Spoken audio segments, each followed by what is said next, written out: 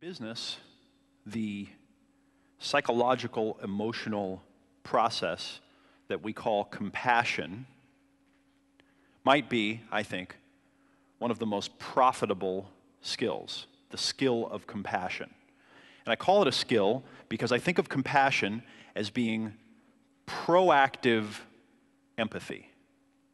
Compassion, it implies more action. It implies really getting into it, really taking it seriously, getting involved.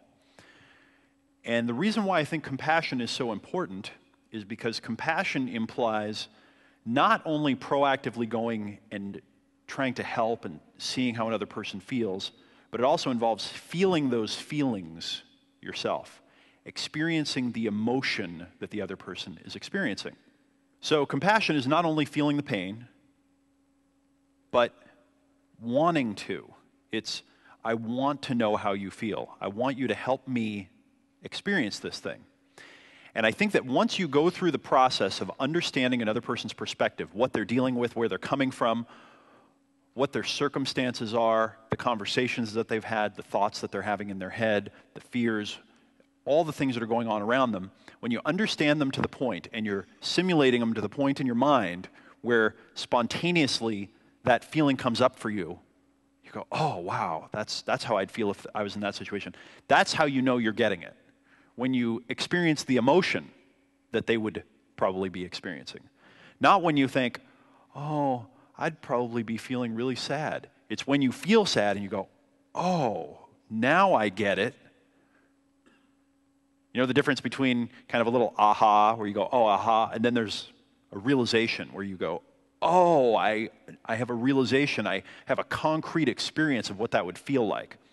It's important to get to that point, I believe, when you're trying to think like a customer, so you can then know what to do, how to communicate with them, how to get their attention, what to say once you have their attention. If you're not there, if you're not experiencing that and you don't get it, there's going to be no connect, and the customer is going to feel no connect. Have you ever been in a conversation or an experience with your spouse or your kids or a loved one or a good friend, and they're saying something, and you're like, no, you're wrong, you just don't get it, but they know you don't get them, and so there's just this resistance level you can't get through? Well, if you were to say, you know what, let's stop for a second. Help me experience what you're trying to experience. Help me feel it. Will you tell me what you're experiencing? And then have them tell you and communicate it, and then say, okay, I don't get it, and keep having them tell you until you feel that feeling. When you feel the feeling and you go, oh, now I understand, you'll have a breakthrough with them. Something will happen.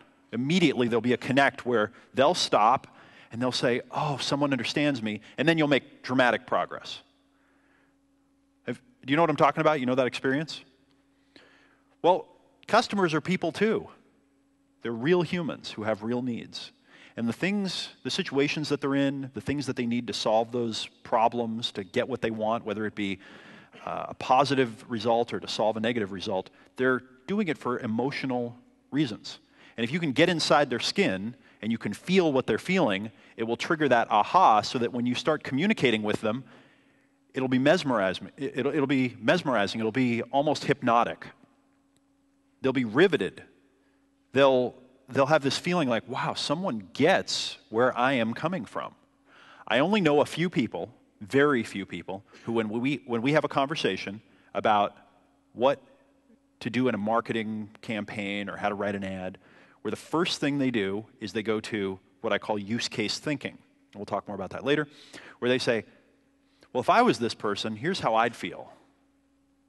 This is what I'm probably going through. And they get right, it's the first thing they do, is they get right into it.